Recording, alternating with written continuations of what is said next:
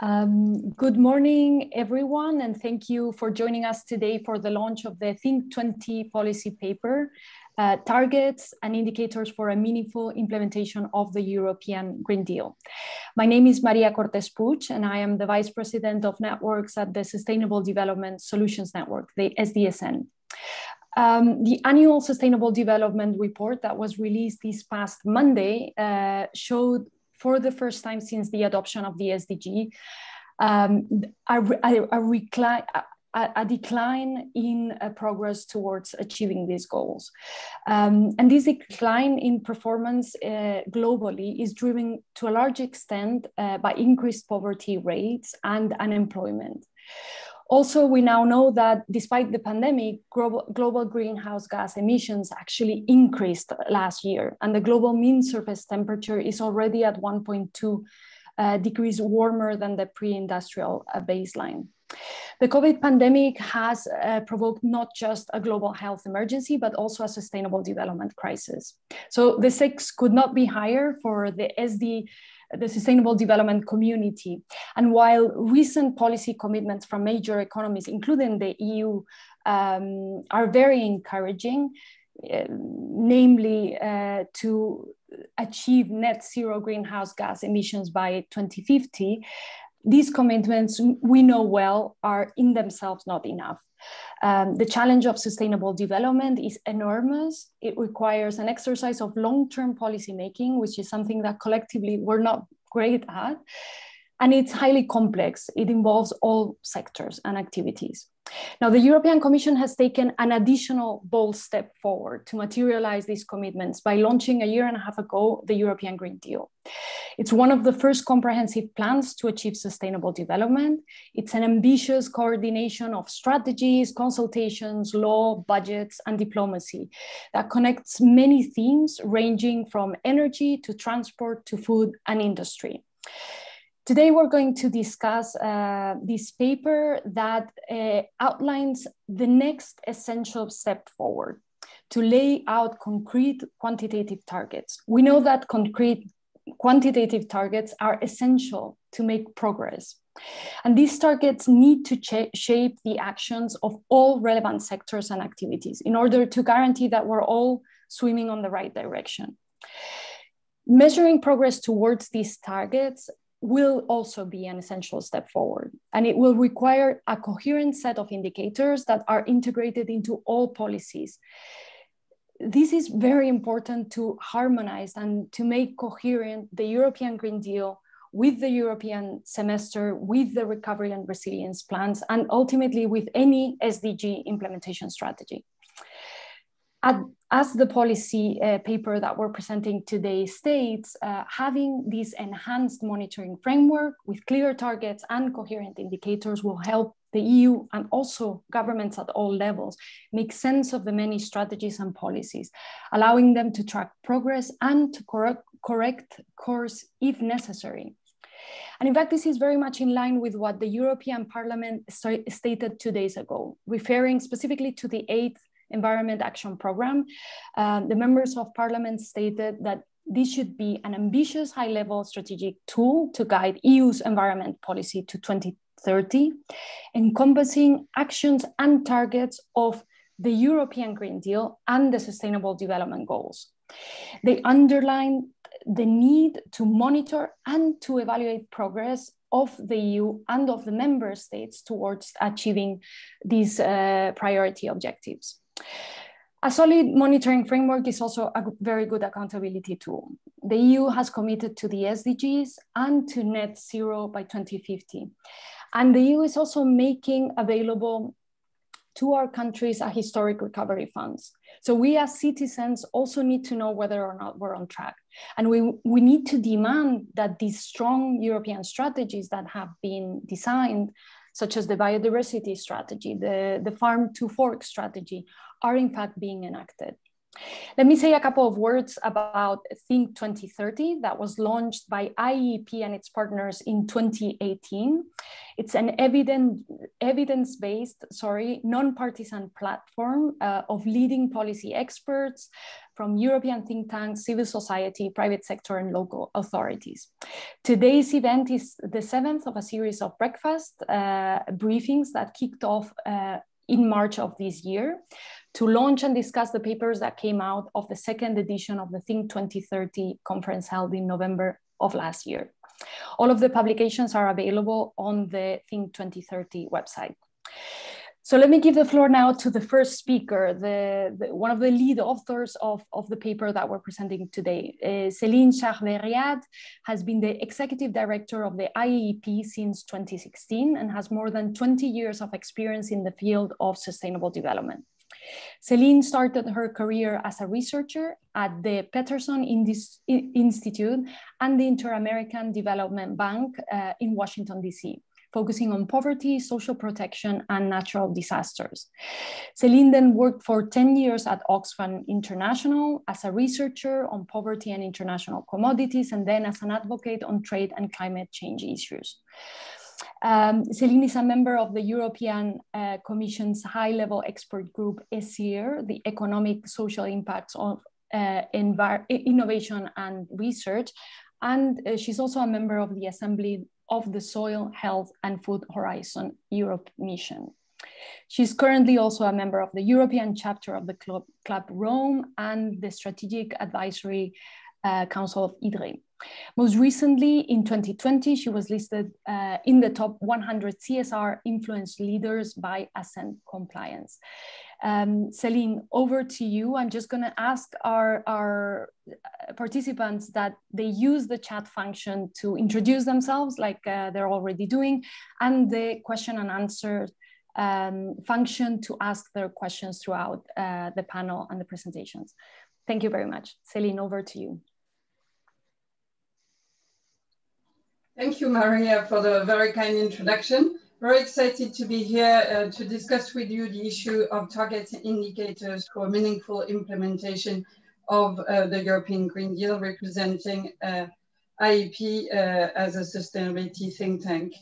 So the first thing to say is we have one of the first key challenges that I would like to point out to. Can you see my slides, by the way? Yes, we can. You may want to make it a full presentation. I think, is it good now? It's good enough, yes. Because in mine, it's showing it as a slideshow. So hopefully it will appear like that for everyone soon. So the first thing to say is we have a challenge about targets. If you look at the right side of the screen, you can see the results of a survey we conducted with 300 experts about how science-based are the different proposals. Céline, sorry to interrupt you. We're not seeing the second slide. We're still on the first, and I think it might be because we're seeing not the slide show, but the presentation show. So, yeah, I think there's a delay because of the internet. Let's try again, but.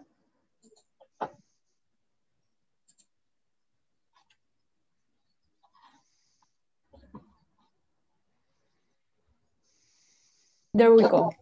Yeah, okay. Perfect. Wonderful. Thank God. Thank you, Eloïse. So on the right side, you can see the outcomes of the survey that I just mentioned, and the fact that over 300, close to 300 experts said that, you know, they can see that some of the proposals in the Green Deal are really science-based, but they have doubts over other proposals, especially, you know, farm to fork is one that they are highlighting as not being necessarily what science requires. And this really highlights the fact that we still have an issue in the Green Deal of a lack of target. And what we mean by targets are legally binding, science-based, covering all planetary boundaries, and of course, in addressing interdependencies. So while on climate, we've really made a really good step forward, we have an incomplete set of targets, and those need to be completed. And for us, it's a key foundation to a coherent long-term strategy for the EU in line with SDGs. And as you know, there is no strategy. So if we don't have a strategy, at least we should have targets, because if you don't know where you're going, you're unlikely to get there. We also can see that there's a big imbalance between targets covering the economic, the social, and the environmental dimensions of sustainability. And we are particularly worried about the lack of targets around health, well-being, equity.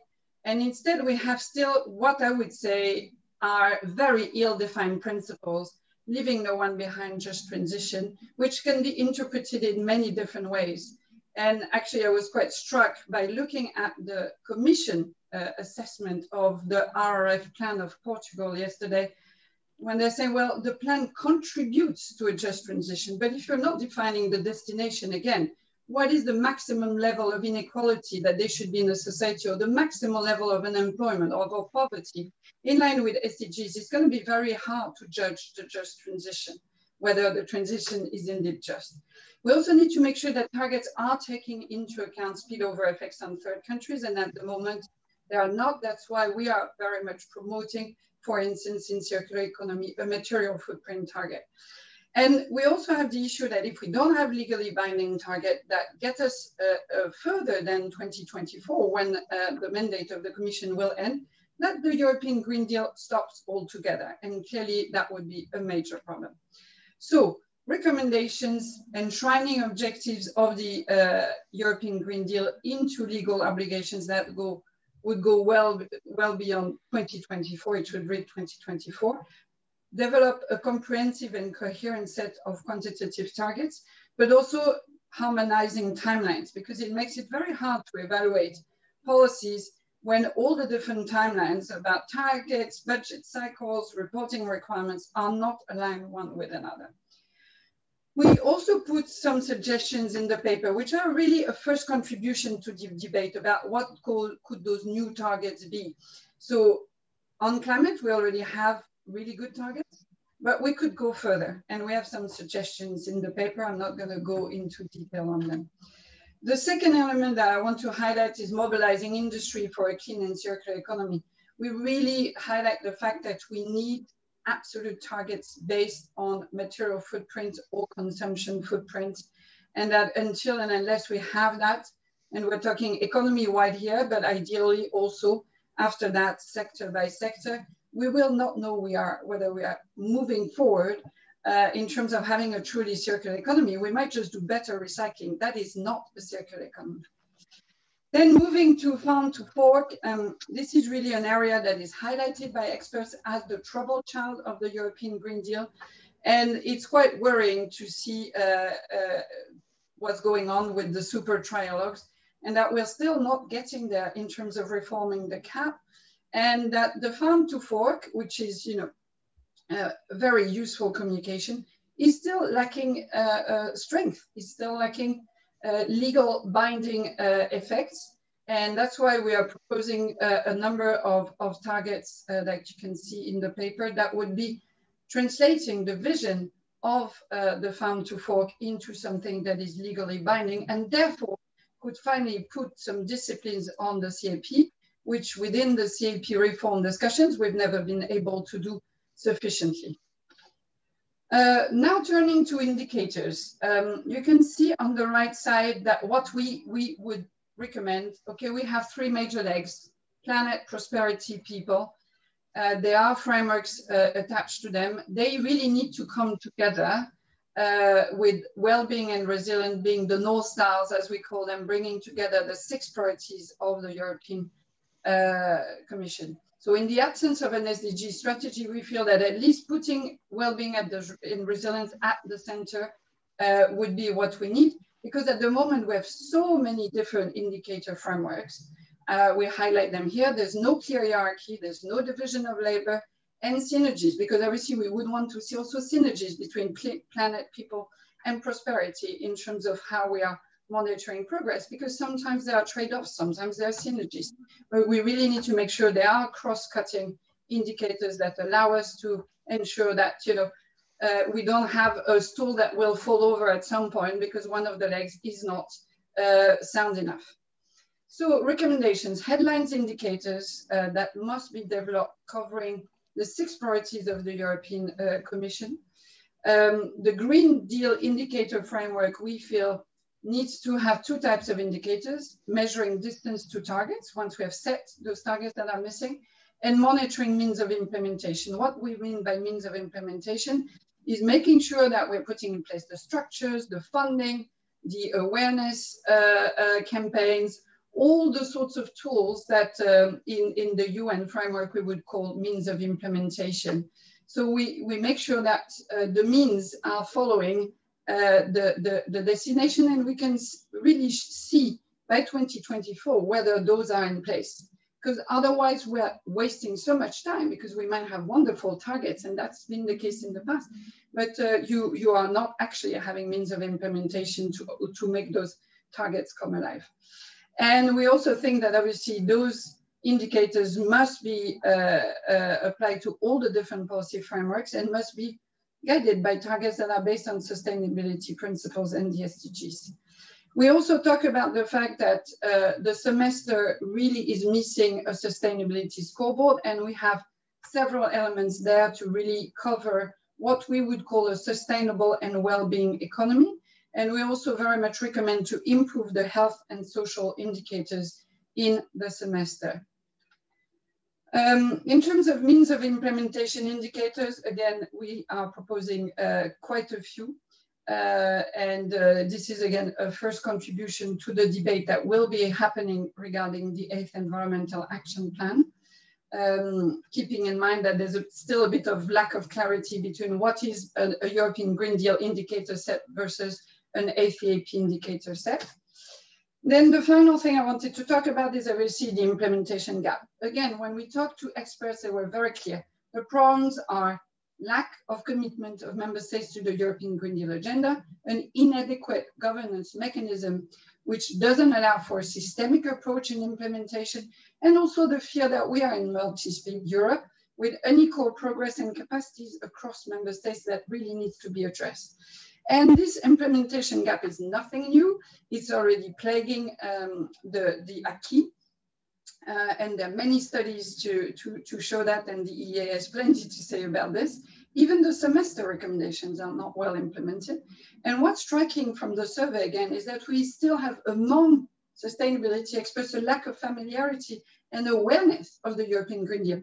If sustainability experts don't know about the Green Deal, especially, and what we saw was especially public officials in member states, how are we expecting for the European Green Deal to be implemented? There's also an issue of lack of democratic ownership. Member states don't have to provide plans for the European Green Deal, which means that all the other elements that would allow for some support enabling democratic discussions on the European Green Deal at the member state through European processes are not there. And last but not least, there's a big confusion now between what will be the process governing the assessment and the implementation of the resilience and recovery plans and other processes. Finally, our policy recommendations within this, we feel we need to have a strengthened accountability of the European Council, of the heads of states, of the member states, with an annual report on the progress of all member states against the 6 headline ambitions of the European Commission. And obviously, we would love for this to be under the concepts of well-being and resilience. And we would want also on the very good model that we will try out with the climate law to have an independent scientific advisory council to make sure that the report is science and evidence-based. We also talk about trickle-up governance, so making sure that there's a take-up of the Green Deal by civil society, local authorities.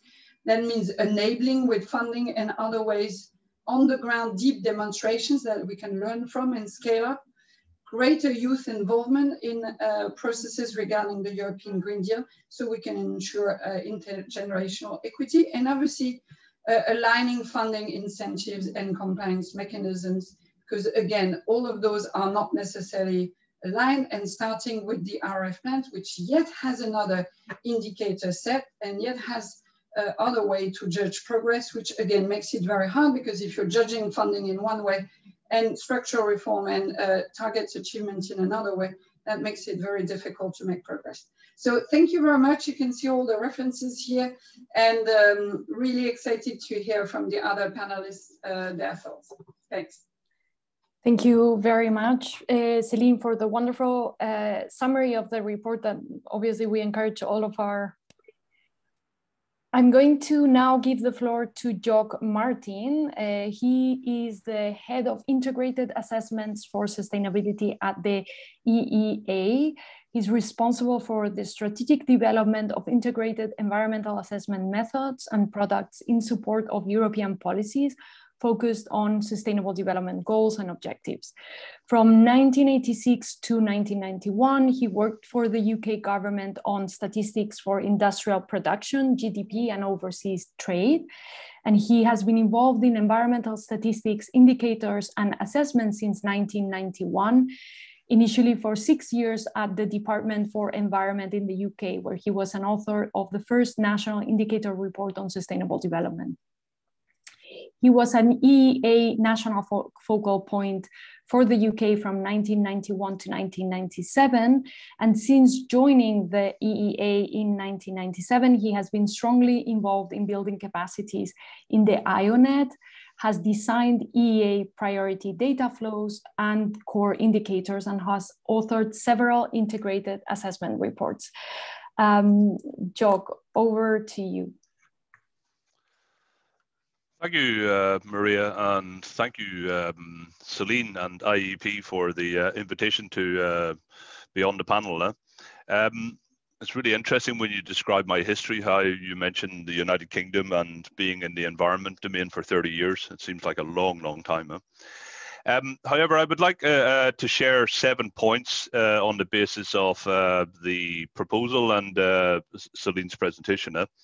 And the first one is to really both welcome the initiative, but also indicate that we're ready to contribute in different ways to the initiative. I think the initiative is very welcome because it has several dimensions to it which are rather important from a knowledge perspective. And I will speak about knowledge. I won't speak so much about policy in my 7 points.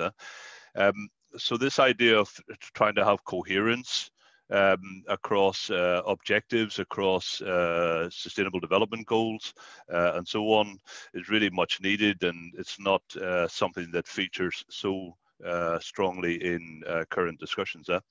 The distance to target approach, it has some merits. I also have some comments later on, but it is very much something that we need to have focused on. The means of implementation. How do we enable change to happen, not just how do we describe the situation that we're in. And this idea of an annual report and a scientific advisory board or some mechanism of that type, very welcome.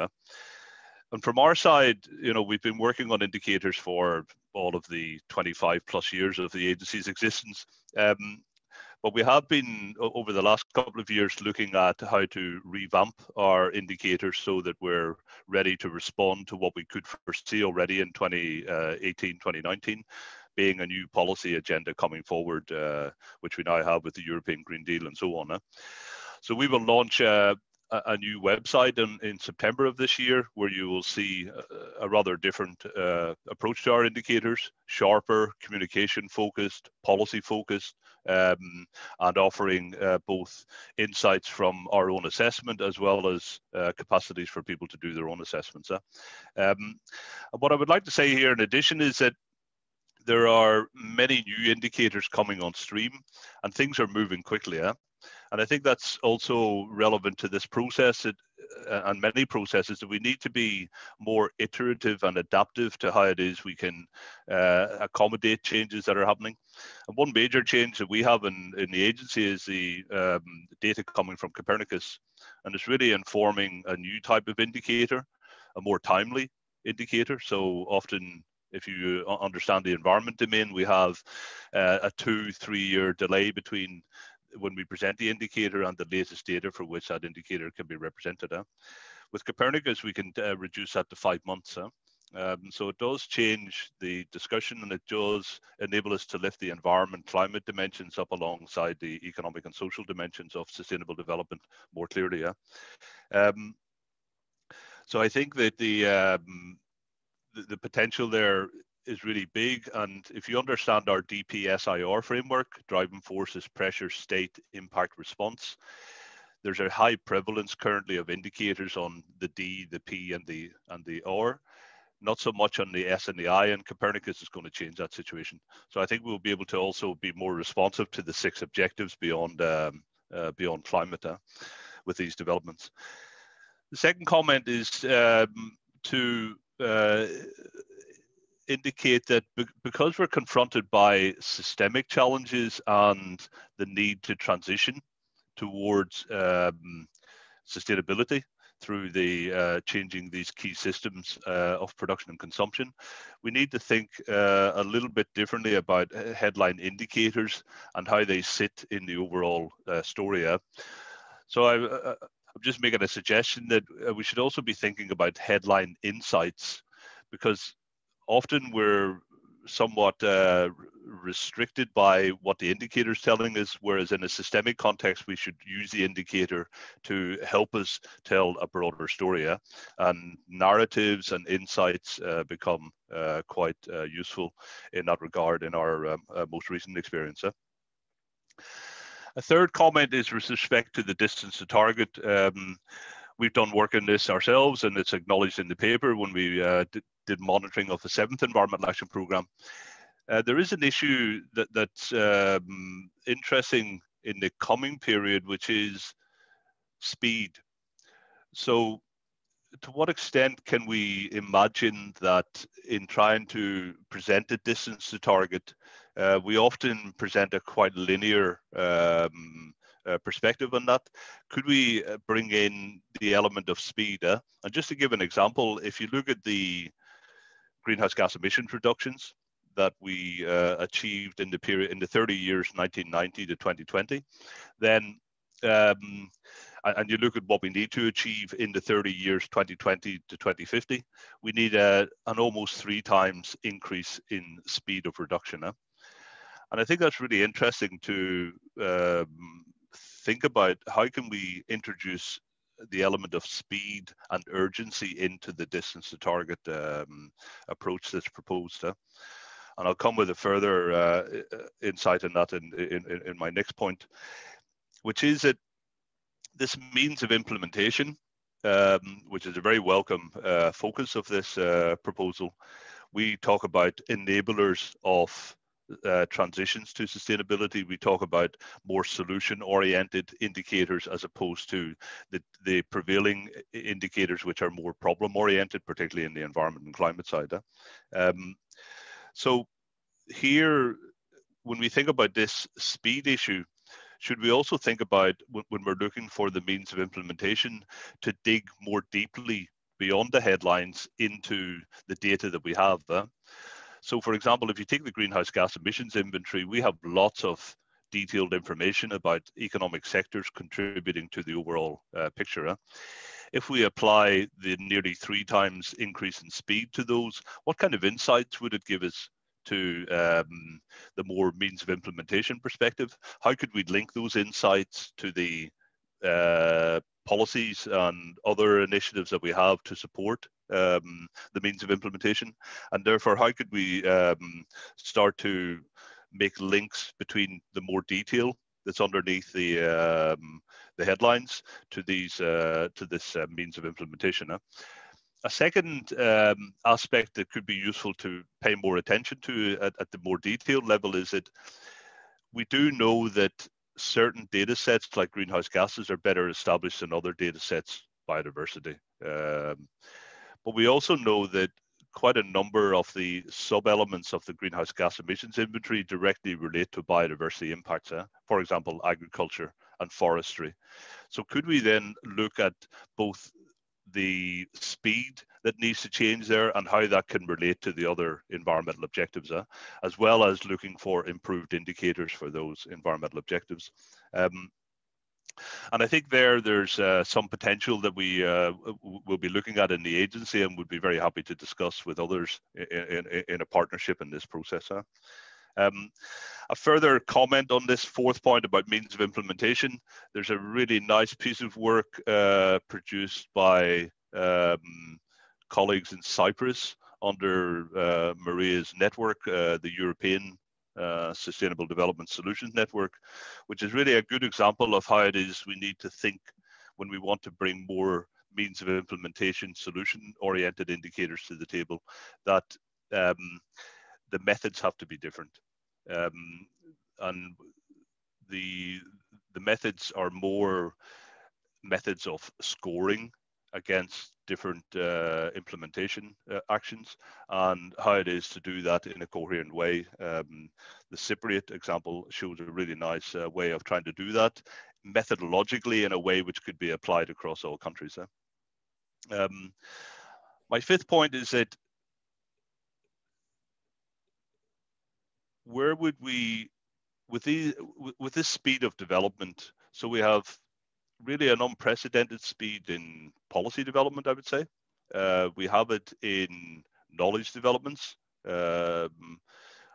particularly with respect to new data streams. And we also have quite a lot of developments at the methodological level. But we know that when you're trying to do more systemic type indicators, that the methods are lagging the non-systemic indicators and the methods used to develop those. So how can we develop in this perspective of 10 years to 2030 an iterative approach which allows us to maintain a clear communication of what's at stake, but to change things over time because new things come on stream? And a couple of examples of things that I think will come on stream, for example, in the next 2 or 3 years.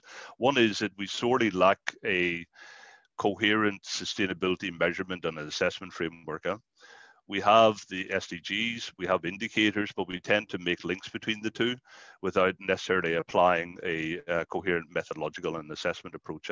So trying to develop one of those is an exercise in the agency with others, and that should come on stream in the next couple of years. A second one is very good work in JRC, which is linking between consumption and production statistics and SDGs and planetary boundaries.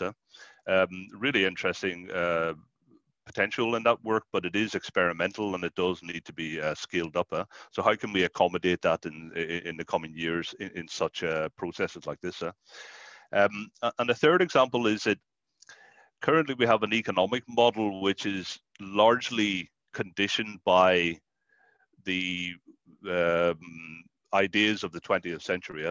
So what I mean is that employment, growth, the inflation, interest rates, these are the sorts of conditions within which we try to understand whether we have a model on the economy which is meeting our needs or not. If we think about living within ecological limits, which we've been talking about for nearly 10 years now, we don't actually have the capacities in any country in Europe to be able to understand how the economy would transform within those kind of conditions. So could we imagine if you take the planetary boundaries and you apply them into the economic model, what that would mean for how things would change over time? Really interesting area of development and something that needs attention, but how can we, again, give that attention and through these types of processes make sure that we're able to bring that sort of information into play? My sixth and second last point is that I really welcome the annual report approach and the scientific panel. And I think there will be some, we have recently been asked to be the secretariat for a climate change advisory board. And I think there could be some lessons transferred from one experience to another. There is an issue though, and I think it could be worth exploring, and I think Céline is touching on it in what the paper's talking about. And it is this broader stakeholder process. So science can offer a lot of support to such a process, but what about the stakeholders that we need to bring the transition to its desired conclusion. Many of those stakeholders are not scientists, but they are players in the game. So how do we think about the relationship to them in this process? And maybe there's some lessons from the World Economic Forum and how they, not so much what they do, but how they do it. And I've always been intrigued for more than a decade now that whenever they have that forum, they publish this global risk report a week before, and it becomes a key kind of knowledge contribution to a very kind of political stakeholder process. My final point is the following: the processes that we're developing here, and Céline mentioned it very clearly, we have a lot of processes going on. And personally, I'm not against that, because I think the more that we can have initiatives and the more we can connect them and be coherent between them, the better, because we're still rather not well understood in the public discourse, but we're much better understood today than 5 years ago, certainly. Yeah. But there is an issue with all of these processes, and it does relate back to the countries. Because if we want to be engaging at the political level, then we need to show these country comparisons, and that will be relevant to people like Grace in the Parliament, to people in the Council, and so on and so on. But we do have an issue in the European Union where, with 27 members, 5 of them represent the vast majority of the population and the vast majority of the capacities that we have to develop environment, climate, sustainability knowledge. So how do we help the other 22? And how do we think then that the process like this and other processes can really help those countries that are struggling somewhat to be able to respond to these points that Céline makes in her presentation around the means of implementation and so on? And maybe that Cypriot example that I mentioned previously is a good one to think about, that we can maybe work out a relationship with the countries that respects these realities and understands these realities of very different countries across the European Union. So thank you. I will stop here and pass over to Maria. Thank you so much, Jog, and wonderful insights. Very, very interesting, this idea of how do we include the speed of change into our evaluations. I believe that we have Grace already in the line, and so I'm just going to briefly introduce her. She is a member of the European Parliament from the south of Ireland, and before entering politics, Grace worked as an environmental activist with Greenpeace for 20 years, 10 of which were spent at sea, including on board of the very well-known Rainbow Warrior. She's a trained ecologist and a former senator to the Irish Senate, where she served for 3 years before becoming a member of the European Parliament. In the European Parliament, Grace is a member of the ENVI and the, it's the name, and the PECH committees, where her focus is the protection of the natural environment, both marine and terrestrial. She's the rapporteur of the 8th Environment Action Programme to 2030 that we've mentioned a little bit ago. Grace, thank you so much. It's wonderful to have you. Thank you, Maria. Thank you very much for the introduction, and my apologies. I have only just been able to join you, and I'm very lucky to have got the tail end of Jock's presentation, which was brilliant, and I always the engagement, Jock, I've had with you has been always very inspiring and motivating. So I'm glad to have got that. And in fact, I was coming from that PECH committee this morning, so I'm multitasking. So firstly, I'd like to say congratulations to the lead authors of the report, to Céline and Eloïse, for compiling such an excellent policy paper that will serve as a very useful paper for policymakers like myself as we try to get serious about the implementation of the 2030 Sustainable Development Goals, or the Sustainable Agenda, in fact. I just want to say at this point, and to thank Céline and Eloïse for their huge support to me and my team, to me as rapporteur of the 8th Environment Action Programme, and my team of Rose and Joe Sprackett. You were really very supportive, very knowledgeable, and helped lead us in the process. And so what I'd like to do now is react to some of the main policy recommendations and point how it fits in with my work with the IEEP. First, I agree, and I welcome all of the paper's policy recommendations, and I look forward to sharing it with my colleagues in the European Parliament and beyond. I'm glad to say that the Greens are part of the Irish government. We're in coalition there, so I will do my best to circulate the paper to as many points as possible. So my reaction overall to the paper. Regarding the overall message, the ambition of the European Green Deal might be redundant if not complemented with fit-for-purpose targets, indicators, and governance frameworks. And I think there's no doubt about this, but there is no might be redundant. I think we know it will be redundant if we do not have fit-for-purpose targets, indicators, and governance frameworks. These are vital. We can't just, we're at a point in humanity where we can't just sit back anymore. And as Jock said, there's an urgency now, and the evidence is there to show us that speed is of the essence. And this is the decade where we call it the decade of implementation, where we really do have to get a move on because it's just is critical. So I'm speak here today as a member of the Green DFA group in the European Parliament.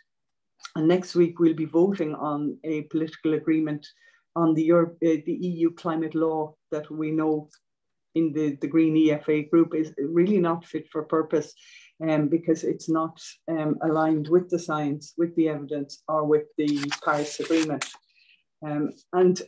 It's hard sometimes to vote against things, and there's a balancing act, but I mean, it wasn't a flippant decision by us in the group. It is, we really considered it at length. We considered it across our members of the Green EFA group, but also, I have to think of it in Ireland, where just last night the climate bill passed through the Dáil, so the lower house, which is a great achievement. So how, it's really important for us, our messaging around the climate law and the climate bill now in Ireland. But anyway, the message that our target must be fit for purpose and not just targets for the sake of targets is one that needs repeating. So we don't want things to be sitting on the shelf gathering dust anymore. We need action. The necessity for governance framework is also crucial, and we're reminded of this when we see the climate crisis fall down the agenda of UCO. Now, it fell down the agenda because we've been in a global health crisis with COVID, and we see at times foreign affairs crises jumping up the agenda. But to our mind, the ecological crisis and the sustainability agenda needs to be at the top of all agendas all the time, because in the end, and simply put, it's our life support system. And if we, Jock mentioned the 9 planetary boundaries. If we start cutting off the support systems that we need to survive as a species, then it's the end game. So for me and for my group, always the ecological crisis is at the top of the agenda. Good air, good water, good food, all of these are critical for our own existence and sustainability on this planet. So my reaction in terms of the specific policy recommendations in the paper, in terms of policy recommendation 1, the coherent set of targets and indicators.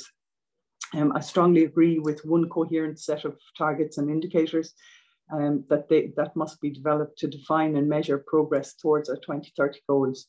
And I have to say that distance to target and means of implementation were concepts I wasn't too familiar with until I had that excellent consultation meeting with Céline and Eloïse when I was drafting the 8th EAP report.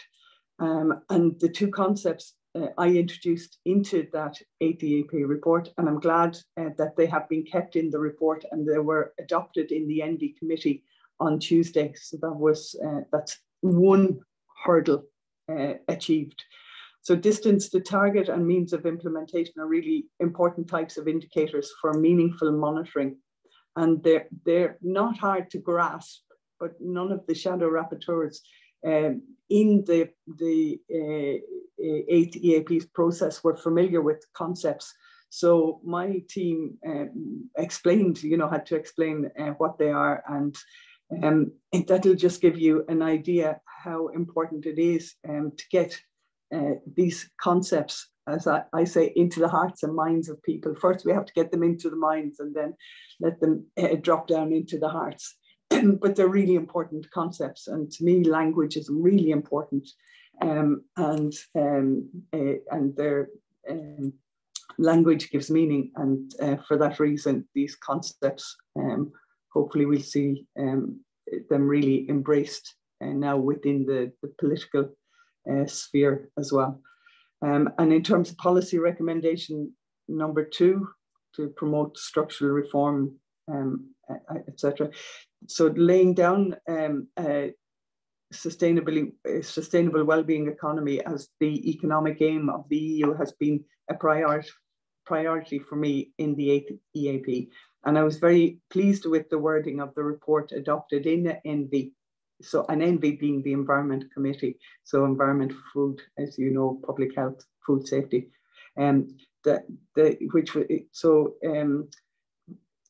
So the wording was adopted on Tuesday, and it had the following as one of the 8th EAP's 6 thematic priority objectives. And read it: advancing towards a sustainable well-being economy that gives back to the planet more than it takes, and ensuring that the transition to a non-toxic circular economy where growth is regenerative and resources are used efficiently in line with the waste hierarchy. And this is not a new concept, of course, and all of you listening will know that concept for a decade now anyway. But still, at the same time, it wasn't easy to get support from across political groups. So there's a need to raise this issue higher on the agenda, and we need to normalize the term, and I'm delighted to see it in the paper's recommendations.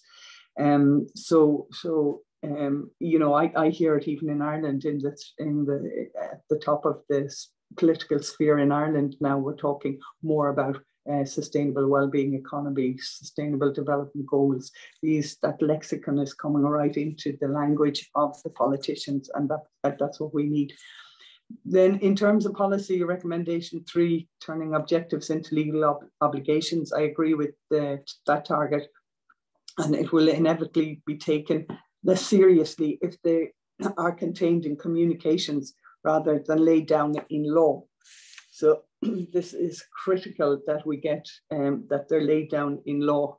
So it's not all talk, because we don't have time anymore. Given the scale of the ecological crisis for talk, now we need the action. And it's very important that targets laid down by the Commission strategies are met. For example, that 30% protected areas in biodiversity strategy. In the 8th EAP, I inserted an important paragraph that ensures all targets in Commission strategies will be monitored as part of the 8th EAP monitoring framework. So the wording of that paragraph is: the thematic priority objectives laid down in paragraph 2 shall be understood as covering the objectives, targets, and actions set out in the European Green Deal strategies and initiatives, as well as the targets in Union legislation that contribute to the achievement of these objectives. Those objectives, targets, and actions shall be taken into account when developing the monitoring framework for assessing progress towards the priority objectives of the 8th EAP. And now the policy recommendation 4 I want to speak about, and that's the annual report and conference to assess progress towards 2030 goals. Again, I strongly agree with this recommendation and would love to see it happen. In fact, I'd more than love to see it happen. In the 8th EAP, it was a priority for me to strengthen the monitoring framework to include a governance component. I'm happy that the ENVI committee voted to include an annual exchange by EU institutes to discuss progress towards the 8th EAP's objectives, and crucially to identify corrective measures if we are not going in the right direction. And that is going back to what Jock was saying about the iterative process. I'm a great believer that the ecological crisis will absolutely, it's imperative that we recognize that we will have to move forward, adapt, iterate, back, forth, back. So it means that, I suppose for me, it's an all hands on deck approach, that we're really, you're moving a mechanism, and if things aren't going the way that they need to go, more than what we want, but they need to go, then we need to be able to go back, address it, and then see what the way forward is. So, and again, I agree with Jock that speed is of the essence. So we need to ensure an efficient iterative process. So if a target is not reached, that we have a mechanism to address it speedily and have corrective action. And this is what accountability is all about. And given that this mandate ends in 2024, and this is really important, it's imperative that the next crop of policymakers continue on the path that we aim to set out. So the buy-in is really important, critically important too. Again, just to go back to what Jock was saying, I mean, planetary boundaries are really important. That the concept of planetary boundaries, that moves out into the educational systems, into all political systems, policymakers, all of that, so that people recognize that there are different types of boundaries that we can, and there are tipping points. And I always remember, that the Montreal Protocol and the ozone layer in 1986, I had the opportunity to be in Antarctica with Greenpeace, and we sailed into Antarctica and we set up a base camp, World Park Antarctica it was called, and we left a group of scientists on the Antarctic continent, near just by the Ross Sea, by Scott's, where Scott, the explorer's hut is. And the whole thing was to build evidence and monitor, do scientific monitoring in Antarctica to prove the importance of the conservation of that continent. That was just one boundary. There's many boundaries, and it's really important that we get that concept out there. And I think that the children in schools, and I've worked with the Heritage Council of Ireland, and I've worked in schools for years talking about environmental education. And I think the children will love the concept of planetary boundaries, so I think that'll work well. And then the other thing is, as Jock talked about, the stakeholders, and stakeholders is key as well. And then again, I think, we're all in this thing together called life. And, if we don't, again, that kind of all hands on deck, and I mean, some are more active than others, but if we don't create the mechanisms to enable people to understand what we're talking about, and the importance of education in that regard, and that stakeholders, so in my world, there's no one's more important than another, and we all have to pull together with this one, because if we're going to get out of this mess, then we're going to have to, as I said, we're going to have to all be working very hard and very much together. And I'm a person of accused over the years of wearing the pink glasses. I'm an optimist. So I hope we will succeed. So thank you very, very much for allowing me to speak and for this really important paper. And once again, I'd just like to thank you, Céline and Eloïse, for all of the important support you've given to me, and to Maria for chairing. Thank you. Thank you so very much for your insights, and also it was wonderful to hear about your experience, your previous experience, and you raised a very important point. I think with the pandemic has made it very obvious how important data is to manage any sustainable development crisis. But I think it has also brought about another challenge, which is data education and making it not just available, but also explain it and make sure that the public is aware of what each indicator means, what its relevance is. We have several questions already in the chat, as well as someone has raised their hand. So I'm just going to start with one question for you, Jock, on the use of Copernicus data. So there's someone asking in the chat if you could specify what kind of indicators you would be referring to when you say that we can go from a lag of 2 to 3 years all the way to 5 months. If you could give some examples of what kind of data you would be referring to. Yeah, thank you. I'll give one example in the time available. It's observations coming from satellites, which enable you to understand a concept called soil moisture deficit, which in normal language means how wet are the soils and how dry are the soils across Europe, if you want to keep it simple. And we're able to observe that from satellites for a 20-year period from 2000 to 2020, and generate the latest year's data by May of the following year. Now that indicator is interesting in the sense that soils are this fundamental bridge between how it is we produce food largely and how it is we manage pollution into natural systems. So the moisture issue is a key function that we can observe to tell us a lot more than just what the indicator itself tells us. So it's a good example of a systemic indicator, and it's a good example of being able to draw insights around it.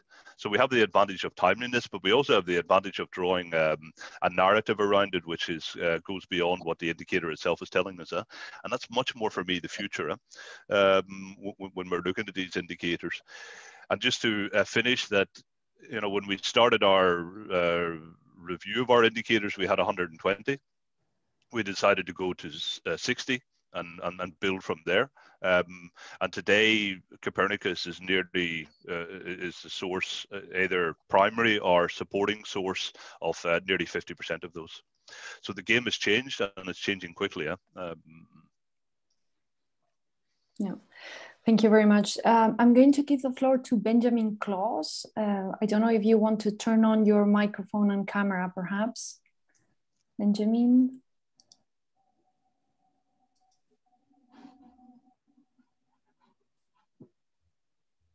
Or else perhaps while he gets ready. Benjamin, yes. Do you want to turn on your microphone, Benjamin? Otherwise, while you get ready, I'm going to give the floor to Gianluca Spinacci.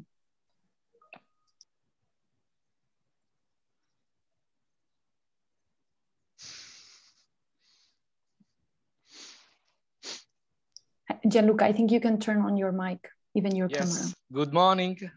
Good morning. Can you hear me? Yes.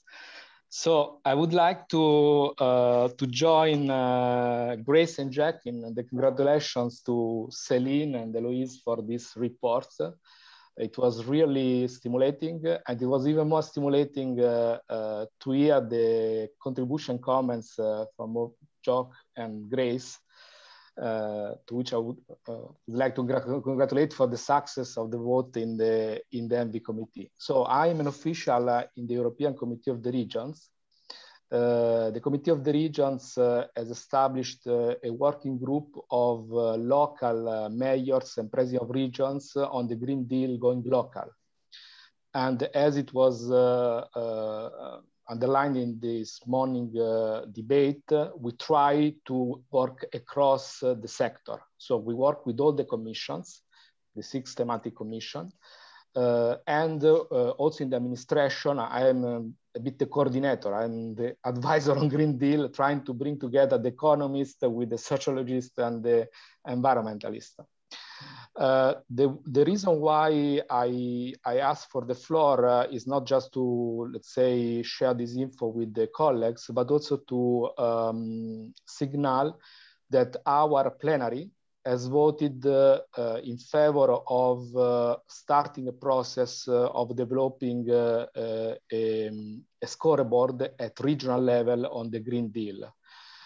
To be very clear, we don't want to, let's say, to create an additional scoreboard. We would like to join, let's say, existing or in the making scoreboard. And so the work that is already in place can be complemented by this regional dimension for 3 reasons, basically. One, because we think that if this transition is going to happen, we cannot just look at the 5 big member states, as Jock said, but we have to look within the member states. There are different dynamics. Myself, I come from Italy, and there are so many different situations across the country, and the same in other countries. Second, because we feel that only looking at this, you can engage with the stakeholders, because the stakeholders, they don't look only at the national figures, but they look at their own local figures and their local, let's say, speed of progress. And third, because it's a way to enable, as Jock said, the change maker, which are those on the field, not only, let's say, the mayors of the president of the regions, but also the local entrepreneurs, the local civil society. So we would like to continue this after this, let's say, breakfast exchange on bilateral to see how concretely we can do. But I have a question, so that is really a debate to the panelists. To your experience, how this local and regional dimension can be brought forward in terms of data availability at local level, because we encounter a bit the problem that Jock said. I mean, the Eurostat data are basically 20th century economic data, socioeconomic data, but they are not about the 21st century data that we need, but maybe with new technologies, including satellite and others, we can collect at subnational level. So which is your experience on this? And which is the agenda that at political level we can build on it? Because we need to convince those who are in the statistical area to work on this, to work on the subnational level of the Green Deal. Clearly, we are on this side, but we need to work with the Commission, with the Eurostat, with the European Environmental Agency, with the think tank like yours, and with all those like-minded like you. Thank you. Thank you, Gianluca. Who wants to take the floor first? Céline, do you want to go ahead? Yeah, I can go quickly. We have done some work a few years ago on reviewing existing local sustainability indicators, which we can share. The other thing I wanted to say is actually SDSN, and maybe Maya can speak to that more than me, but has already 4 cities put together a methodology for indicators and targets. So I think there's also that you could borrow from. And maybe there's also an opportunity. We're part of an H2020 on socially inclusive decarbonization of cities that will just get started to make sure that, you know, we test and try to invent from the deep demonstrations we'll do within that project, what could be indicators of success for those deep demonstrations. So these are 3 ideas from me. Thanks. Thank you. Thank you, Céline. Jock, I don't know if there was something that you wanted to add. I'll only add one point, and it is that I'm not convinced by the indicator perspective at the city level. I'm more convinced by trying to understand what's at stake when it comes to trying to achieve sustainability transitions at the city level. And here, I don't know if Gianluca has seen it, but we published some work just on, I think it was Tuesday this week, yes. on the urban perspective. And it is really to try and take these objectives we have on circular economy, climate, biodiversity, pollution, and so on, and try to describe how it is you can, by linking things together, arrive at a more effective starting point for implementation. And I think there, you know, the cities are rather well endowed with their own data, so I think they need to they need help to understand how best to go about the implementation actions, not necessarily have a lot of efforts towards indicators in itself.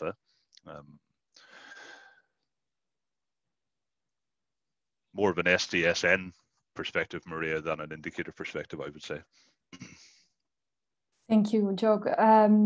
Gianluca, I have included in the chat the link to our latest report on cities for Europe. But this is a report. This methodology has been used in different countries. So for Italy, for Spain too. So we have a report for 100 municipalities in Spain.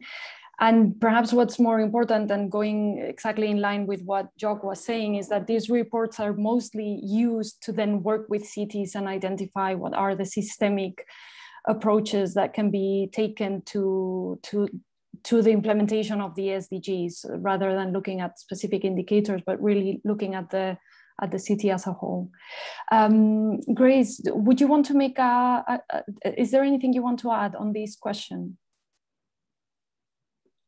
Only that I'm going back to Jock's point that you know, 27 member states and different kind of the different take up and the 5 stronger countries is that, you know, in terms of sharing information and equity, that we're moving together. I think it's really important that the Committee of the Regions has a role to play there, very much so, in trying to bring the information. I mean, I'll talk about Ireland. I mean, certainly since the Greens went into government, you see a lot more ecologists being hired into the local councils.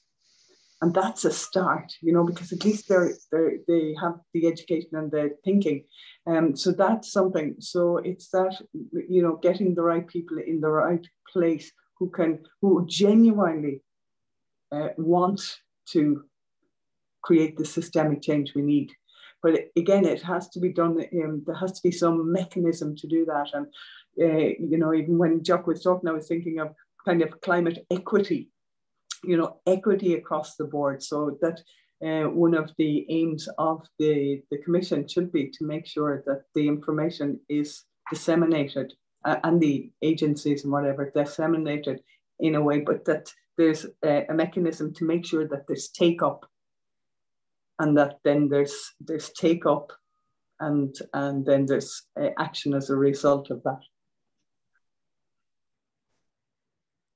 Those are great points, and indeed we need to create capacity at governments. No, we're seeing in many countries how they are recurring to international consultancies to help them figure out how to plan their recovery and their reforms because of that lack of capacity.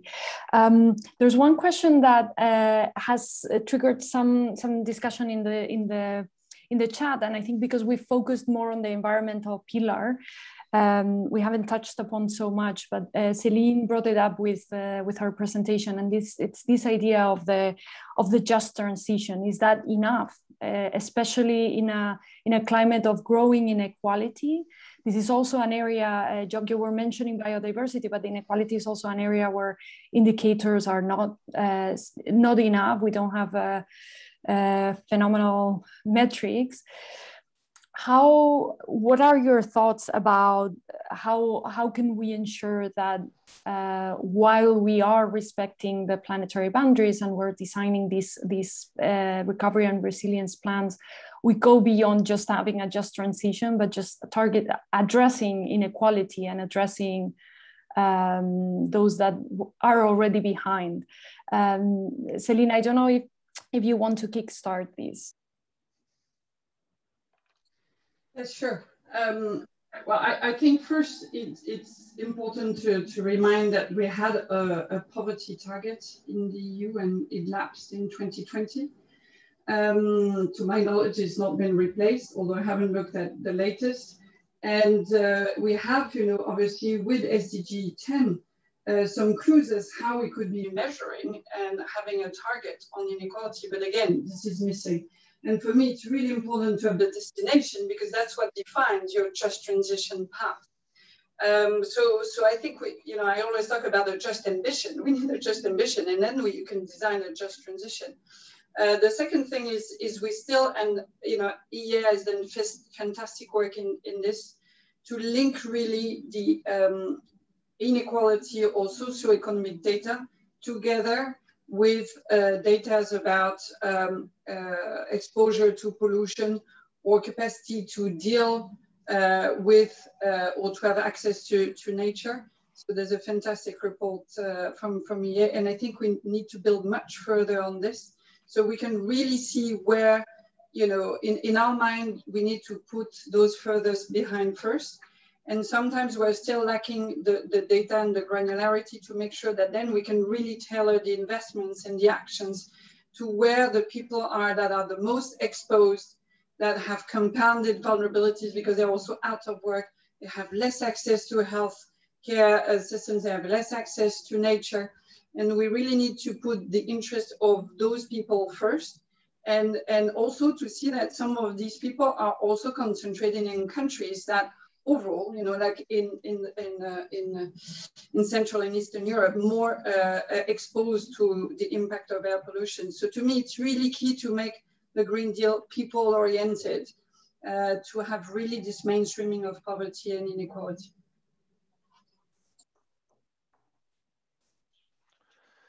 If I could add, Maria, that I think if there was one area of indicator development that would really make a difference politically, it's this area. And I think what Céline has said is really important, that we need to have a granularity which is different from what we currently have. And we have an expectation that by being able to combine information coming particularly from this Copernicus source, which has given us much more insights into natural system characteristics with socioeconomic data at the right level of granularity, then we could actually make quite a difference. And our aspiration is that the 2020-2021 census, where about 10 years ago it was decided that postcodes should be associated with people's responses. Therefore, you've got this geographical information system that can emerge from the current, the ongoing census. We expect the data to be ready in 2023. That would be a really interesting exercise to integrate that more socioeconomic data with the environmental data that we have, environment climate data we have from elsewhere. COVID-19 has made that a little bit more difficult because the census has been disrupted, like many things, but by the pandemic. But I do believe that we could generate enough of a data set to really make a difference to the discussion. And as I said at the start, I think politically it would probably be the number one. It would probably be the number one impact indicator to be bringing to the table now. Yeah, I might just add to that, in terms of COVID, like the words we hear all the time is no one is safe until everyone is safe. So that's given us that one planet, one home kind of perspective. And what I see, that when we talk about just transition, there's like people, they pull back the fear of it. And we've seen it particularly in the centre of Ireland, in the peatland areas where the government policy was to stop the burning of the peat, and now to restore these beautiful and incredible habitats, and great also in terms of carbon sequestration, but great for biodiversity. So, but it's that fear of change is so difficult. And I think part of the problem we've had over the last number of years is that when we have different climate advisory bodies or whatever, we forget the social scientists. So to manage that, and support and help people to prepare for that kind of change. And maybe the younger generation will be more prepared because they've come through this, you know, a COVID pandemic and that. But in any case, I think it is important that we really consider the emotion that the humans feel when it comes to having to change, and that we create the mechanisms to support people, to enable people to be able to make the change that will be required. Well, I think this is a wonderful place to stop, since it's already 10:15. So once again, congratulations, Céline, Eloïse, for this very insightful piece.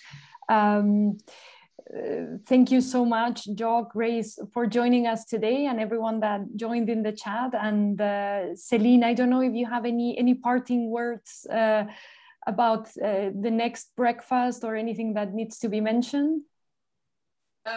Well, we have many more breakfasts coming along, but I'm also very inspired by today's discussion, and I think I would say speed is the essence.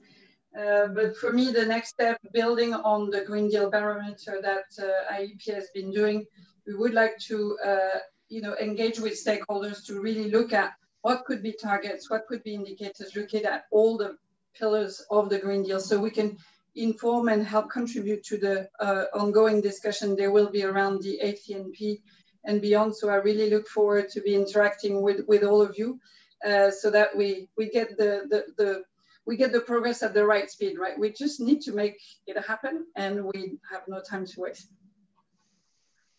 Wonderful. So thank you, everyone. Have a great day. Thank you very much as well. Thank you, Maya. Thank you. You were great. All right. Thank you. Bye. Bye.